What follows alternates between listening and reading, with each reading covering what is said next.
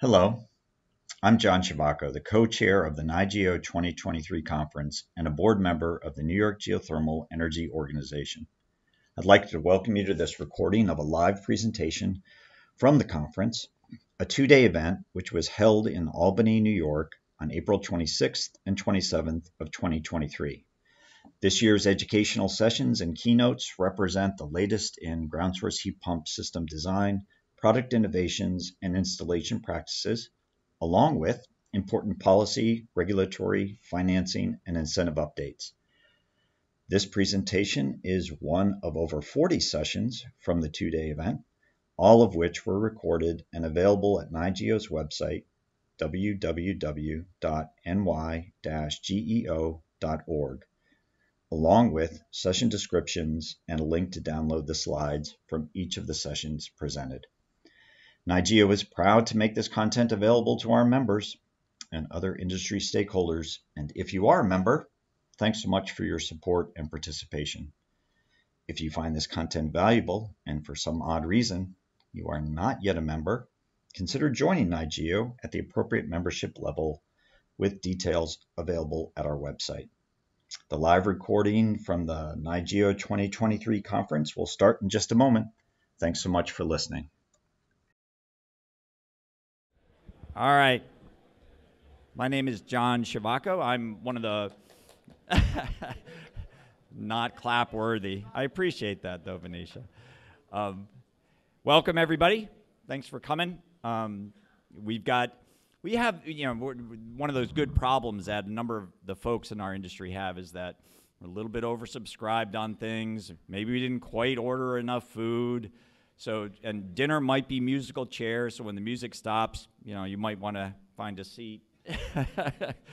But we've already increased the buy a couple of times, so we're sort of packed. So be patient with the hotel and be patient with us. We're doing our best with kind of a big load of folks, which is lovely. Is Zach Fink even in the room? Oh, I was looking for someone with a tie on. But that's not who you are. Come up here. Because you and Jens are going to be up in just a bit. All right, so I have some things I want to go through with everybody, and then we're going to... So, housekeeping-wise, we have exits. They're like everywhere. Just run out those glass doors. There's some of the glass that aren't doors. Don't run right into those. Press on the little handle, and you'll release. Sort of like the seatbelt thing on a plane. Very simple. There's bathrooms down here, and there's bathrooms as you kind of wind a little past registration as you go towards the Empire Room, which is the other key room. So there's 3 session rooms that we're going to be in. This is 3 rooms. So over here, there's ABC is over there, and that's the exhibitor space that you have all of our mostly heat pump manufacturers. Then this is D. This is E, and this is F. And those are labeled outside. So when you see salon D, E, and F, they're those. So what's going to happen when we finish here is those air walls are going to get pulled. And there's a little bit of space between the chairs there and there. That's like the 3rd rail. You do not want to be there when we flip the room because those air walls will take you out. Okay? So just anybody that's there, keep your arms inside the vehicle. Watch it. You're right on that edge. If you're on that edge, we probably should have put like a big yellow thing there. Anyway, so as we go into the sessions, that's what you'll see. I want to go through the schedule just a little bit for today. So we've got, I wonder if that's going to work. So this is an eye chart. And so those of you who are my age or older, you're struggling right now. Wrong day. My screen is a touch screen, and I keep touching this, and it is the wrong way to treat it. So we're going to start out. So the Empire Room, like I say, is the different room. And the Empire Room, anybody who came to registration, if you came from the hotel lobby, you passed the Empire Room. So that we've got some, so there's the 3 sessions here and that session, so there's 4 going on at once. So we're going to start the morning out, and your options going out of here are a lot of good ones, is the history of geothermal drilling And then F is over here on the far side, and so that's going to be about energy modeling with Connor. And then we're going to have the clean heat programs in the middle, where I am right now. And then we're going to go into Heat Pump 101 with Jay Egg, and that's going to be over there. That's just to get you started. When you look at the schedule, probably a lot of you are like, why did he put those 3 there? Because I want to go to 2 of those or 3 of those. That just means it's a good conference. I cannot make it so that everybody is going to be happy and can go and see everything. The good thing is we're going to do our level best, and I know I said it last year and it was a lie, it turns out. We're going to record them, and we're going to make those recordings available and download of the presentations. We're a little better organized this year, and I think we'll pull it off. So if you can't see a session, there's a good chance you'll be able to review it later in your free time. I never do that, but at least we're well-intentioned when we think we're going to do that. Yeah. But they'll be there. You'll just feel guilty because you didn't listen to it when you thought you would. What do I want to say? So I do want to thank my co-chair, Zach Fink, for helping out so much with this, and Christine Hoffer, who's running around. A lot of times the people I really need to thank, she is in the back there. Lovely, our executive director. And we've got Desiree and Kathy from Aztec that are always at the registration desk helping out, which is lovely. John Rath's been really helpful. John Necroto from NYSERDA has been great. And even Chris Winkler, he's really ends up doing a lot of stuff to try to pull this together. We've got room proctors. Chris Winkler is going to be over here, so if you're a moderator or speaker, he's a good person to know, and maybe you can identify yourself. So there's Chris Winkler, he's going to be over there. Matt Arison is going to be here in the center, and so he's going to be in charge of this room. And then we've got George Fischler. Where's George hiding? George is going to be over here. So if you're session people in any of those rooms, those are good people to know. We've also got Desmond Volmar. Is Desmond around? Okay, and Desmond is going to be over in the Empire room today, so he's going to be helping keep that organized over there, and he's with NYSERDA, so thanks for helping out, Desmond. Rachel Collet is going to be taking photographs, and she was here last year and the last couple years. If for some reason you don't want your photograph taken, just let her know. Otherwise, we're just going to put them everywhere because it's a big event, and we want people to see that we had a lot of people here, and I think it's probably pretty cool. And she does a great job, so thanks for that. Schedule, maps, session recordings, great. Tomorrow we start at the same time, so there'll be a lot of me telling you to stop networking, stop having fun, stop drinking coffee, and come in here and be on time. And I know that probably you'll go to bed early tonight, and so you'll be right on time, which will be lovely. All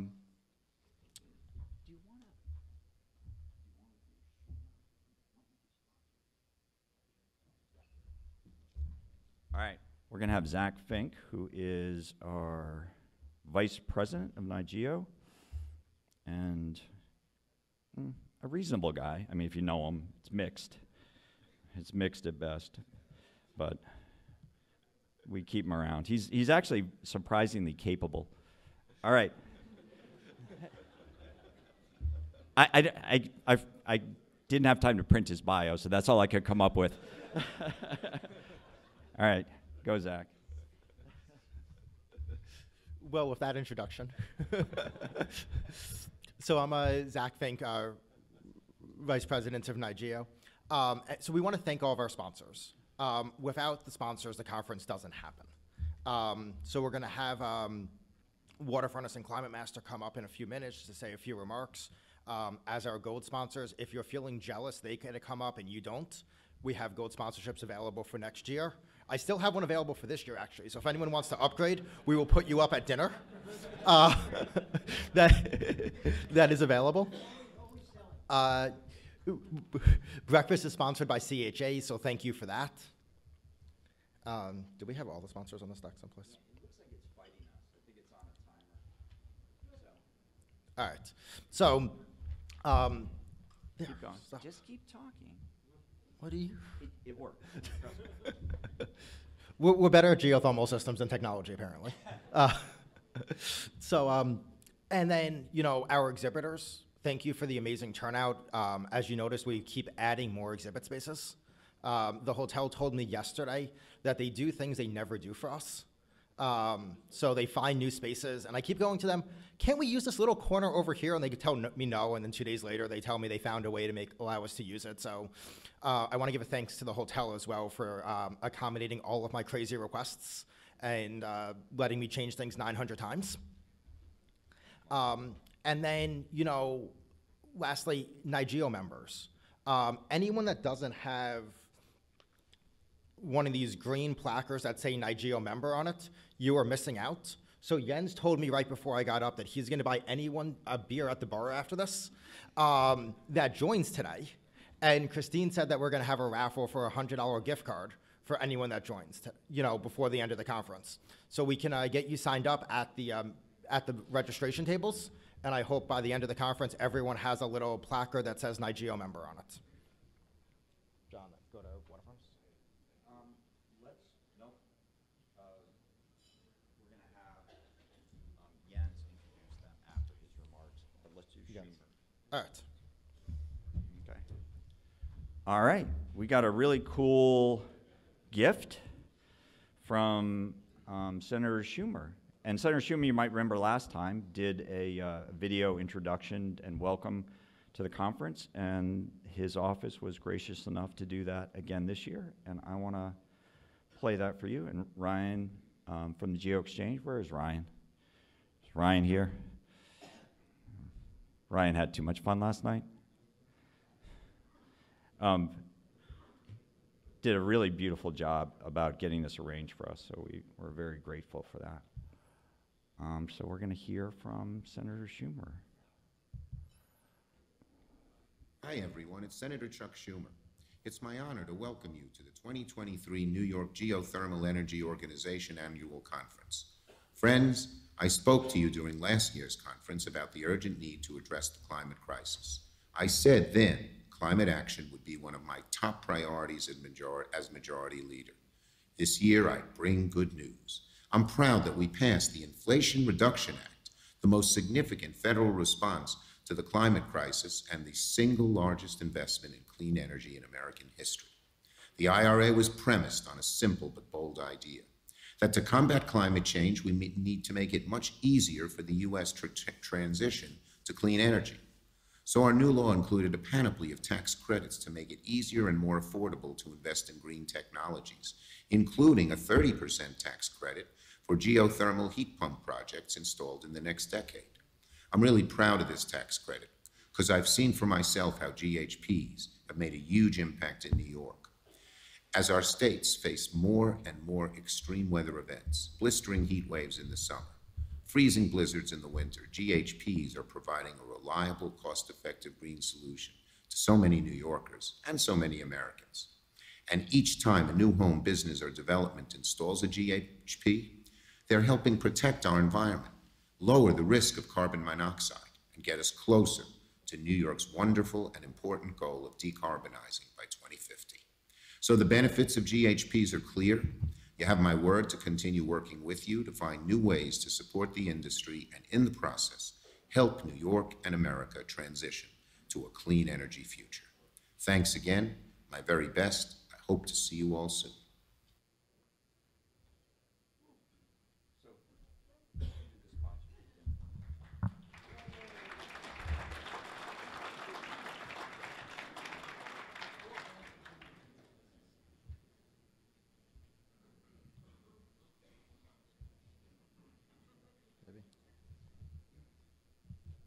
All right, while we figure out which presentation we're supposed to have up, I'm going to introduce Jens, our president of NY-GEO. So Jens is going to come up and give some opening remarks. Just so everyone knows, we decided that we really wanted to sell that third sponsorship, you know, for dinner. So we've moved the other two sponsors to dinner so you don't feel that you're going to speak by yourself. So we're going to have Water Furnace and Climate Master give some remarks at dinner, which will also help us get back on schedule. We also have a conference app this year, which is new. We have like 85 Aztec geothermal people here that can help show you how to use the app if you have trouble. They live by the Aztec geothermal booth. And with that, Jens. Is this supposed to be up? Yeah, that's good.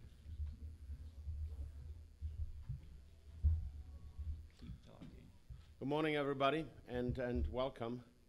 It's kind of an amazing sight here to look at this room here. It gets bigger and bigger and fuller.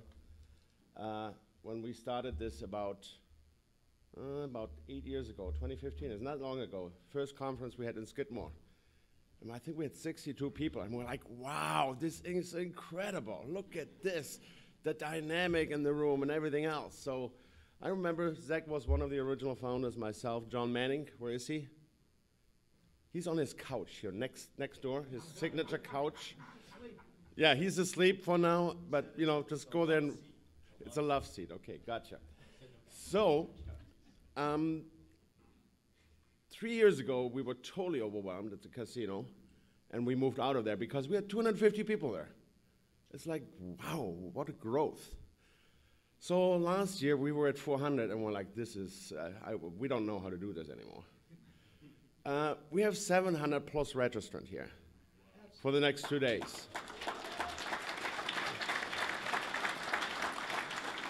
Not in my wildest dreams I would have imagined where this technology is going and where our realization is going, what this can do and how important it is. In my opinion, the entire transition to renewable energy is not possible without this technology. And we'll talk about it why.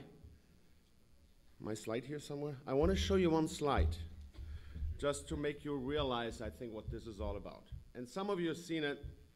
It's a very mood slide, but it kind of reflects a lot. Shot out of the hotel room. What do you see? You see some smoke coming up. That's in April, the AC going on, the cooling tower, taking thermal energy out of the building. At the same time, 100 feet to the side, the boiler is turning on to burn fossil fuels to make hot water. Doesn't that feel odd and really old-fashioned and totally not appropriate anymore? In one way, we are rejecting thermal energy and trying to get rid of it, and then we're burning right then fossil fuels to make heat. This is so silly.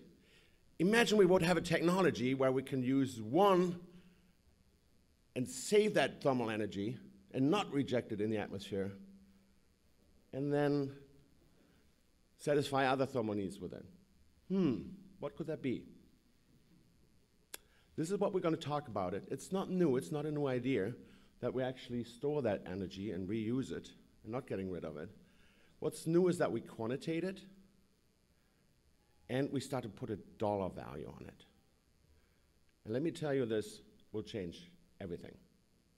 The numbers are staggering, they amazed me, and we have a lot of MAB projects going on now to validate this technology and improve it. So welcome to NY-GEO 2023.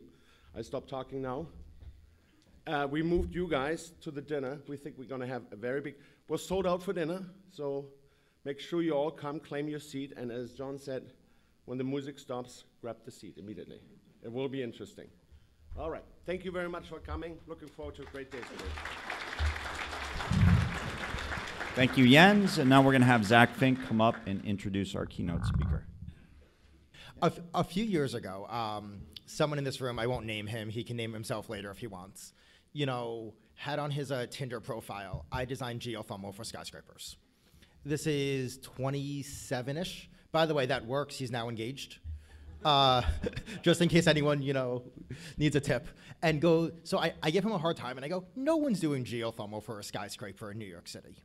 And then a few months later, we started our first skyscraper project, a project in Coney Island with EcoSafe, who's in the room right now. And then we get a call about the second one. And we go, this is cool, and they keep getting bigger. Just like our conference grows 50% in size each year, the buildings grow 50% in size. We go from 26 stories to 37 stories. And we go, wow, this is cool. People are actually doing this. Really honored to be part of the One Java project. There's very few projects that I think I'll be involved in my lifetime that will actually transform the New York City skyline. And this is one right on the waterfront in Greenpoint that one of these days Lend-Lease will let me bring the boat that I'll buy, you know, with my kids on it to their ferry dock, and I'll be able to say, that's the building we built. I'm working on that, guys.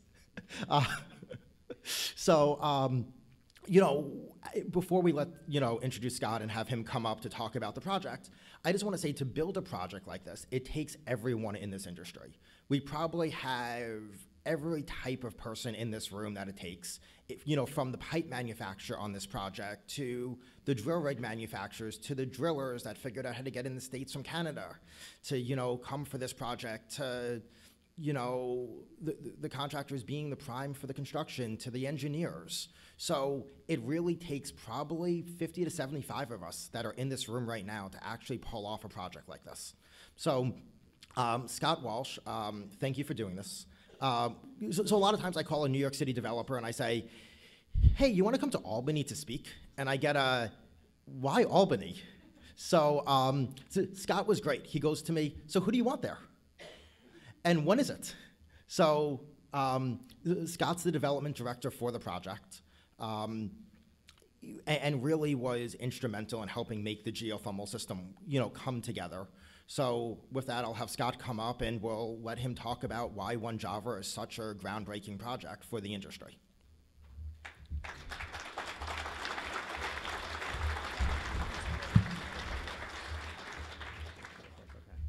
Okay, good morning. It's always great to be in the Albany area. I'm a big fan. Now you're laughing, but I've lived in the Albany area for more than 10 years. So this is kind of my second home, but beyond New York City.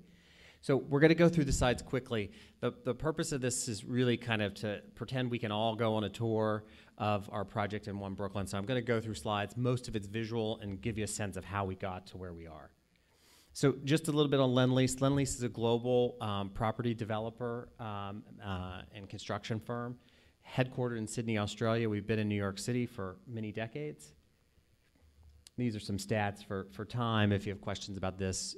In the US, we have 5 gateway cities: Boston, New York, Chicago, and then Northern Southern California. And this is, it's a very serious building business. We're very proud of what we've built in New York City and our other gateway cities. I had the pleasure of building the building on your far left, 277 Fifth, which is the tallest residential building on Fifth Avenue. Unfortunately, it's fueled with natural gas, but we weren't as sophisticated as we are now. And then my colleague Eric Tinkhauser, who's sitting in the front row and who will come up so we can answer some questions, is in our construction business. So we're what we call a vertically integrated developer. We not only develop for ourselves, but we also use our construction business, which is one of the best in New York City. And this is some stats on our New York City construction business. So again, mindset, we're going to go to Brooklyn for a few minutes. This is the context. We're in the neighborhood of Greenpoint, Brooklyn, which for those who have either lived or been to Brooklyn, it is in northern Brooklyn, right on the border of Queens at Newtown Creek, directly across from the kind of Stuytown, Peter Cooper Village development. Historically, it was a manufacturing district. So this is a picture from the mid-1800s when it was developed as an active ship-making, black arts, glass-making, porcelain. If you fast forward to, to what I would say, our current generation, as industry left New York City, industrial sites along the waterfront have been rezoned, especially during the Bloomberg administration, and those have brought way for the development that we're ultimately doing today. The project is a full block site, 200 by 600. That was important in our ability to do a geothermal system given the size of the building. This gives you a context map. Our building, oops, I can't do a pointer. Our building, we'll see in a minute. There is a pointer at the top? Okay. Well, we won't go there. Exterior, we're in a traditional masonry construction neighborhood, so you'll see a lot of brick. Active retail, we're building a number of townhouses. This you saw at the beginning is the entrance to the building off a street called India. The building is on the East River. It has a public park that's part of the development. This is called the River Perch. It's a combination of 5 buildings, 2 towers on the waterfront, and 3 low-rise buildings that we had just passed. This gives you a sense we're standing in the middle of the East River looking north in the kind of far And your far left of the slide is Long Island City, which is just across the Newtown Creek. This is the beautiful park we're building, which again, don't have to memorize these. Again, we're very proud of our rooftop pool, which again will be heated through the geothermal system in the building. These are interiors just to give a sense of the kind of look and feel. Again, this is part of the Affordable New York program. So this project has 30% affordable housing, and then otherwise is market rate rental. And it will open in late 25, early 26. So at the Lend-Lease company founding, the real principle was that companies have, both a justification to society and the communities they serve, which is one of the underpinnings of how we got into our sustainability mission. We are a mission zero company with net zero carbon by 2025, so we've actually achieved that early. Absolute zero by 2040, and a social value investment of $250 million by 2025. So one job of the question really became, we're a company that won't build a building at this point with natural gas or oil. So the question was, it was going to be an all-electric building, so in a cold climate, what was the most efficient way to build a big building with electric? And so I think that you don't really need a big presentation on this in this room. You guys know the kind of reason to do this. So again, some of these slides are for a little bit different audience, but elimination of gas. We do have gas for emergency generator, but otherwise everything in the apartments and then the centralized systems are all based on geothermal or electric. And this was the comparison that we went through in the process of coming to the conclusion that we did, where we looked at a base case, a cooling tower boiling system, which was actually for our sustainability requirements, it's here for presentation purposes, but not an option. And then we looked at an all-electric versus a geothermal building. I won't go through that. This is, I think Eric can mention this when he comes up. I think this is the test that was done. So this site, again, this is a formerly manufacturing site. It had a large manufacturing building on it that was torn down. The site was tested for its viability for geothermal before we really kicked off with Zach and all the other engineers who worked with us on this. And we were assisted greatly by some of our colleagues at L&M, our colleagues at Cornell Tech. I think for those of you, in different parts of the state, Cornell has had, a real commitment to sustainability, both on the Ithaca campus and on the New York City campuses. And then for New York City folks, we did have the foresight. Obviously, local law 97 and 154 were all in place when we were buying this site and working on it. So this building has really been built to respond to all of the local carbon laws in New York City. I won't go through that. And so, again, kind of always great to see the city in detail. You can see our site, you can see Queens and Brooklyn to the left, and then obviously Manhattan, Central Park. That is the full block site right after Eric had demoed the existing building. So this is about a year and a half ago, I guess you would say. There's the demolished site. And then this is a 4D, just to kind of quickly, the complication of this project is an urban area. So, Lend-Lease Construction is very adept at building in complicated urban areas, but how the work was sequenced. So this is a 4D that just really takes through the beginning of the project. We ultimately have ramped up to 4. Well, this actually, we did, and this may be the crazy part, we did do pile driving first, and we did have overlap, so GEO did not start and then foundation work. So it was Santa's workshop on our site, to say the least. And this just takes you through. I mean, Lend-Lease has a really high safety requirement, so you can see the containment zones and how we're separating different workers to do these tasks simultaneously.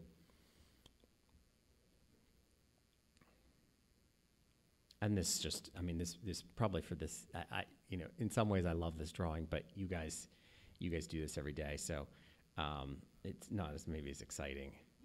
not as exciting for you. But so this is more the, Eric will remind us what exact week we're in, but this is more akin to the stage we're in now, where we have four drill rigs on the site.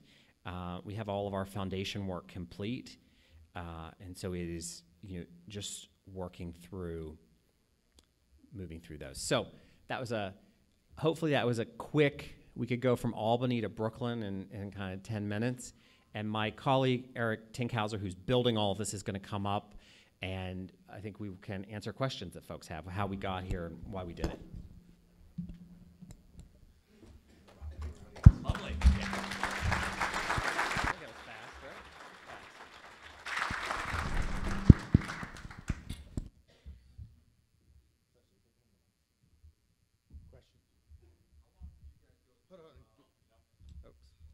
Hey, everyone, just hold on 1 second because we're trying to record audio this year.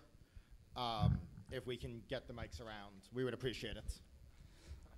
Hi, Jason Masters, Director of Energy for Borough Happold. So when you guys are going through your feasibility for this, what were the criteria that you needed to go through to select this site to get it approved? So that's a good question probably for you more than me.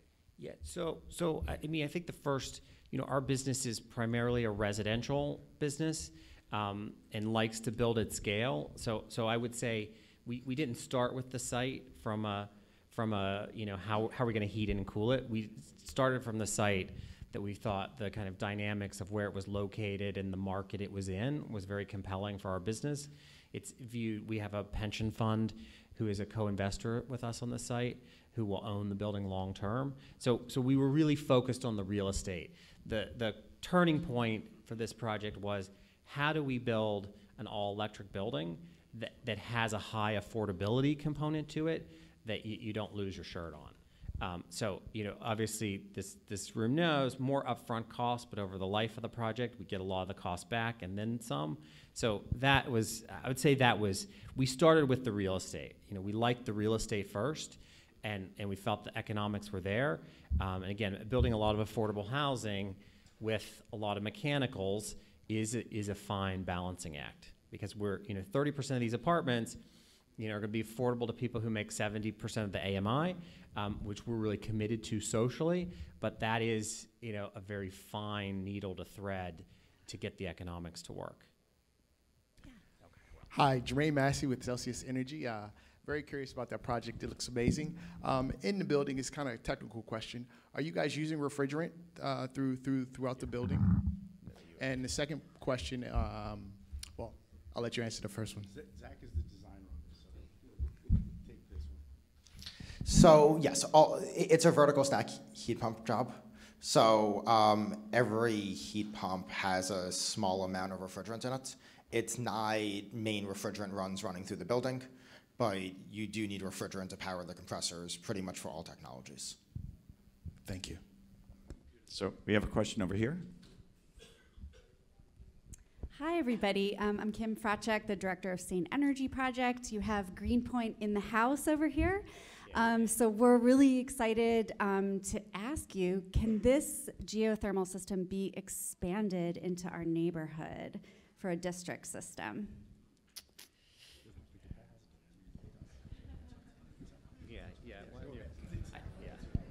All right, so this wasn't supposed to be a question and answer for me, but that's okay. So this is actually a NYSERDA community heat pump funded project under PON 4614. If we put up the picture of the site, it's actually 5 separate buildings, if you ask me, that are all interconnected. And so to be expanded, we did look at it as part of potentially one of the utility thermal network projects. There is a small dry cooler to keep the building in thermal balance. So we could pull off enough heating to potentially do, say, domestic hot water or heating load for adjacent buildings, but we wouldn't have enough extra capacity to be able to pick up cooling on those adjacent buildings. So there is a potential to expand it, but design changes would need to be made kind of now to allow for that.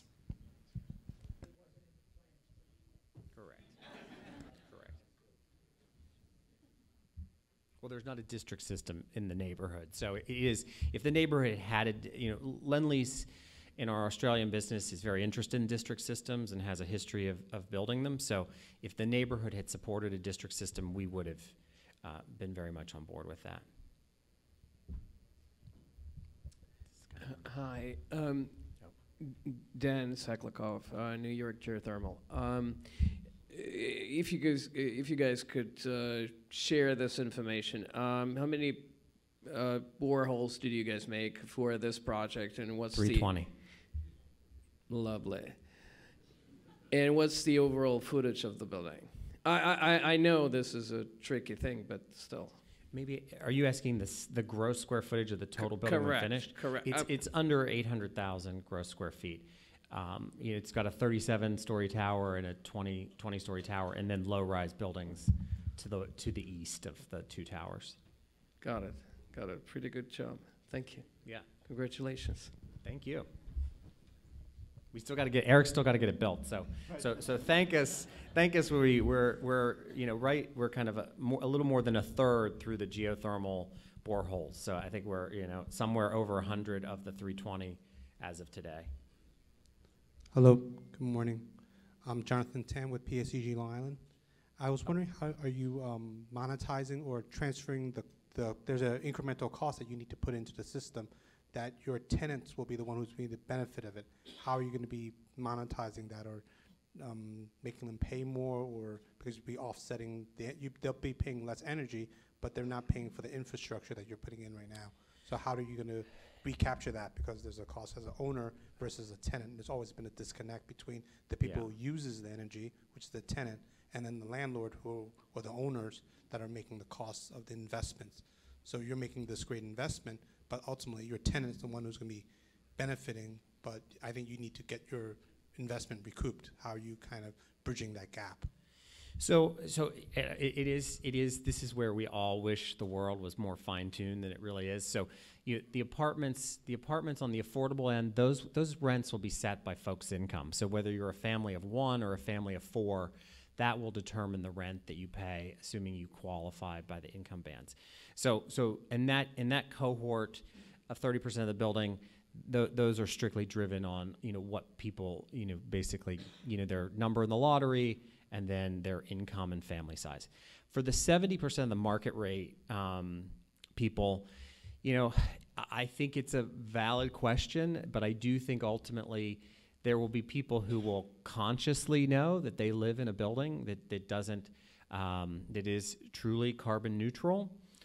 We think that does have monetary value, but I can't sit here today to tell you I would increase the rents 2%, I would increase them 5% to capture that. I mean, some of this is going to be operating the buildings for a few years to really see what kind of savings we do. I mean, we obviously, from an engineering standpoint, have estimates of this, and we will work to set the rents appropriately, but depending, how tenant friendly or owner friendly the environment the building leases up in, ultimately the market will really determine how much folks pay. This neighborhood has very expensive apartments, like a lot of New York City neighborhoods, and I think the nuance of this system, we really have to figure out how to market that to people, and I think we do have to.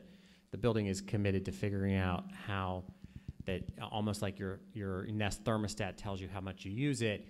We need tools that tell renters or homeowners how much environmental impact they're making or not making, if that's the case. But sitting here today, those technologies are definitely not advanced. And just so everyone knows, in a boiler tower system, the developer typically pays for energy to heat a water loop. So it's a double lift system. Where you typically, so the developer would normally spend a few $100,000 a year on natural gas or, an electric heat pump to inject into that boiler loop. So because the geothermal system, it's just pumping energy. They've already bought their, to steal Jens's term, battery storage. They've already bought that thermal energy. There is some savings to the building side as well associated with it. And then one of the things that makes this really nice is there's also savings on the tenant side. So both sides save. There wasn't a cost shift, which is something that we're concerned about on the affordable units, to the tenants, so the tenants don't end up paying more. And then HPD actually created a program, which is New York City Housing Preservation and Development, to allow for a lower utility allowance than normal, which is the first time they've done it on a geothermal project. Yeah, HPD is how the affordable units are regulated, and the market rate units as well. All right. There might be one question. So we got a question over here. Okay. No, we don't. Nope. Do not do that. We have a question right here. Sorry. Stand up. Oh. Yeah. No. All right. This is our last question. So. I'm Jack Deanna from the.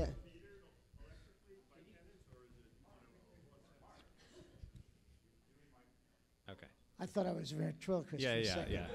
I'm Jack Deanna. I'm with the Geothermal National and International Initiative. It's not a question, it's actually a statement. You guys are doing a great job, Zach's, everybody, but this is going to be a model, but I don't want you to overthink it, okay? Don't think about we got to do the whole neighborhood for the question that was asked before.